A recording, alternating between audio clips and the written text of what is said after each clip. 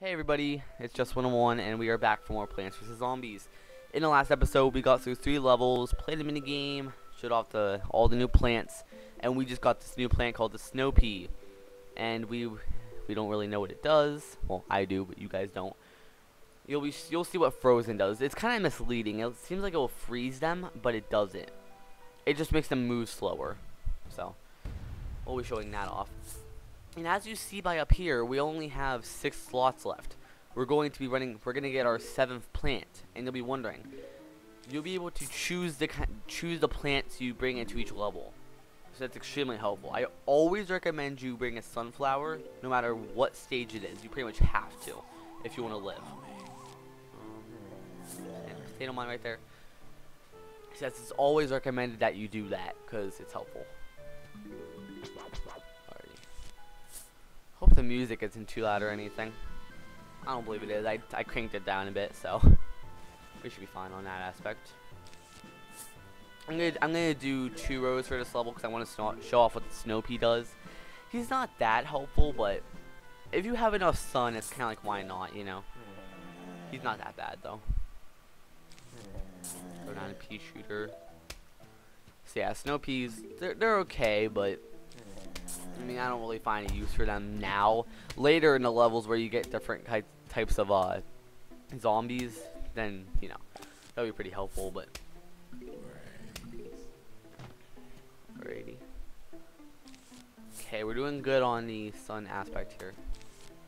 Yeah, I think I was saying in the last video that I'm excited for Chugger Conway's new LP. I really don't know what it's going to be, but I'm excited. By the time this is uploaded, it's probably, his LP is probably already going to be up, so whatever. So yes, here are the zombies that are coming. Throw down a potato mine, give me some more time to build up my sun. So yeah, you can't just place it right here and expect it to explode. You have to put it a little farther back or wait for it to pop up. They take an extremely long time. Okay, good, because there's already also what the snow pea does now. He just shoots the same thing as green guys, does the same amount of damage, but it slows them heavily. So this guy is like a regular walking speed now. And if you put it on regular walking speed guys, they go so slow. So yeah, the snow peas aren't bad, but especially for fast people. But I mean, I don't really find a use for them that much. Throw one down. Yeah, the regular walking guys go so slow, it's ridiculous. Like, it's barely even moving. Again, for some of the later bosses in the game, and like different, like really strong zombies, you're going to pretty much need some type of snow pea. There's different types of freezing enemies later in the game. There isn't that many though. I believe there's only like 4 different things later in the game, and one of those you get on, you have to actually buy from his shop. You could buy different things from his shop. You can buy different plants from his shop. You can buy tons of different things. And whenever I use the snow peas, for some reason, my frames per second always goes down. I don't know why. Because behind the scenes, whoa, it's around solid 60, 59 frames per second. For some reason, whenever a zombie gets hit with a snow pea, it jumps down to like 55. I don't know why it does that. But it does for some reason. Especially when multiple zombies get hit. Yeah, see, it's down at about 55. I don't know why it does that, but whatever. I think that's also one of the reasons I don't really use the snow peas too often, because it's annoying. Oh, and actually, I forgot to mention, this is the first level where you have 2 flags. So basically, there's a halfway mark, and then there's an actual end level thing. Again, some levels later in the game go up to 4 different waves of like things, and after that first wave, the zombies just start piling up on you. Yeah, I'm gonna set up a row of walnuts. I'm probably not gonna have enough time to put them all, but oops, I put that too far up. Well, it'll stay there for now.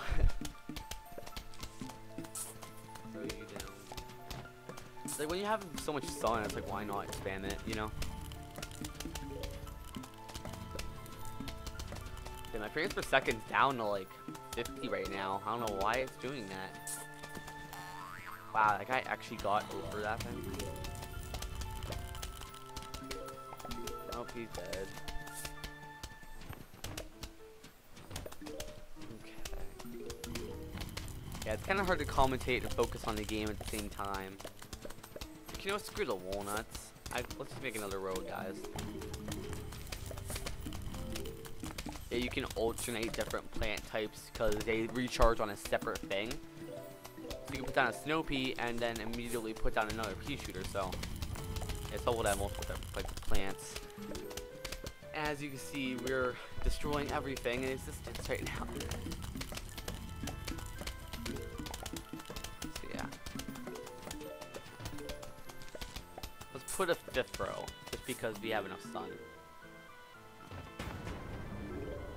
Wow. It's kind of like, why not though, you know? And this is the final wave. There'll be a lot of zombies coming. Oh my gosh, my FPS dropped down to like 30. So many zombies. That's why I just don't use snow peas. Oh, and back up to 50. Like perfect. Okay, you can kill him. Cherry bomb. Dead. Okay, and this is a very interesting type of plant that I honestly do not use too often. He is a chomper plant. Is that what they're called? Let me see. Yes, just a chomper. What he does is that any zombie in the entire game except obviously the end boss and one type of zombie, besides every other type of zombie, he will kill instantly. Doesn't matter what he is, how much HP they have left, it will kill them. But it's very expensive, and he takes about like 20 to 25 seconds to chew and actually swallow the zombie, and during that whole time he's defenseless. So I don't find these zombies helpful. These plants helpful at all. And here is actually our next zombie. You can actually pan over to zombies right now. This is where you can choose your plants. And as you can see, we're gonna get a lot of different types of plants here. But this is the bucket head zombie. This is one of the things that's very annoying about this game. Bucket heads will be there from the very beginning to the very end. For regular zombies, as in terms of walking speed and attacking speed, these are the strongest type you can get. They have more HP than a cone head, and they still have that. You actually still have to kill them after you get their bucket off. These are where chompers come in handy, but I don't like using those. I kind of like using mines or walnuts or even just cherry bombs to deal with those guys.